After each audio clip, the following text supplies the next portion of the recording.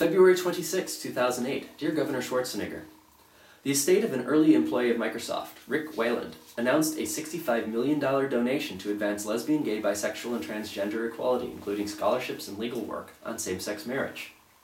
In other words, $65 million was pledged to fight against Republicans like you who preach that individual choices are the best ones, then make sure that the gays cannot make the most personal choice, the choice of who to marry.